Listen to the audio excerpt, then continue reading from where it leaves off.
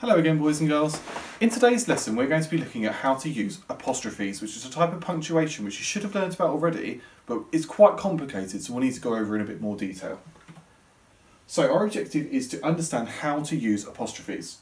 To be successful today, we're going to see if we can remember what the symbol is to use for apostrophes. We're going to see if we can explain why we use apostrophes. We're going to see if we can use apostrophes for contractions, which is a type of word, and to show possession. And we're going to see if we can spot where apostrophes have been used correctly or incorrectly, and see if we can correct those mistakes. So, what is an apostrophe? Well, it looks a little bit like a comma. Commas sit below the line, they float on the line nicely, but apostrophes float up in the air. They look exactly the same, just like that, except instead of sitting on the ground with the rest of the letters, they float up in the air with all the ascenders. Apostrophes are used for two different reasons. Do you know what these two reasons are? Well, one of the reasons is because of possession. Possession means it belongs to you, it's something that's yours. So it shows that something belongs.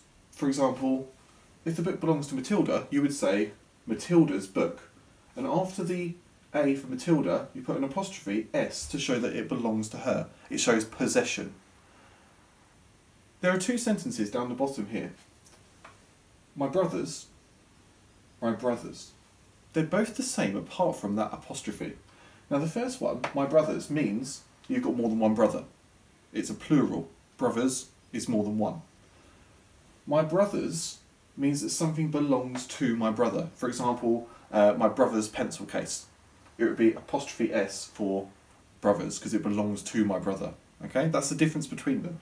So putting that apostrophe there changes the meaning of the sentence completely. It changes it from my brothers, meaning more than one, to my brothers means it belongs to my brother. Okay, so you have to make sure you understand for possession, the apostrophe shows that it belongs to somebody. The second reason is for what's called omission. Omission means missing something out. So apostrophes can be used to show that some letters have been missed out of a word. For example, with the words can and not, I can put them together, I can get rid of some letters and I can change it to can't. You can see the apostrophe's gone there to show that the N and the O in can't have been omitted, they've been left out. Will and not, I can push together to make the word won't, okay? Now in this case actually it's a bit strange because the I changes to an O as well. It's a very bizarre one, it's one you have to kind of remember. But the apostrophe shows that the N and the O in not are missing, okay? There's a letter missing, so it shows there's that omission there, okay? Here are some examples. I couldn't believe that my brother doesn't like reading. Couldn't would be the words could and not pushed together, which again shows the apostrophe is missing the letter O. And doesn't is does and not pushed together. Again, the apostrophe shows that the letter O is missing in not. Okay. There are other types of contractions as well. Contractions are those words with apostrophes in, which don't involve the word not. We'll have a look at some later on in our lesson today. So your tasks, I'd like you to go to DB Primary, I'd like to download the activity, and on the activity there are three things for you to do.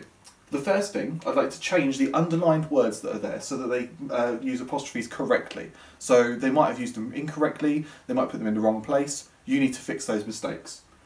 For job number 2, you need to add the apostrophe into the correct place. So I've written some sentences, but I haven't put any apostrophes in at all. You need to work out where the apostrophes go, where there's either letters missing or where something belongs to somebody, but don't put them in the wrong place. Just because you see an S at the end of the word doesn't mean that the apostrophe is going to be there, remember. And finally, for task number 3, I'd like you to see if you can write 2 sentences containing contractions, which are omitted letters, like can't, will, I'd. And I'd like you to write 2 sentences containing apostrophes for possession. For example, Mr. F's or Jake's belongs to somebody. Okay? When you finish that, come back to DB Primary. Oh, sorry, not come back to DB Primary. Come back here and we'll have a look at the open together. So our objective today was using apostrophes. To be successful, or hopefully you were successful, but if your next step is to understand what the symbol is, then maybe you need to redo this lesson because that's basically what this whole lesson's been about. Do you need to explain reasons why we use apostrophes? So if I said to you, give me 2 reasons why I would use an apostrophe, are you able to explain those 2 reasons? If not, make sure you are able to do that in the future. Can you use apostrophes correctly for contractions, those words like can't or don't, the words which are contracted, they're joined together and they've put an apostrophe there to show that there's that missing letter? And are you able to use apostrophes correctly to show possession? I'll be honest with you, lots of adults struggle with that. I see apostrophes in the wrong places all the time on letters and things like that. So if you're able to do that, that's absolutely fantastic. If you're not, please continue to work on it because it is a very important skill because it can change the meaning of the sentence.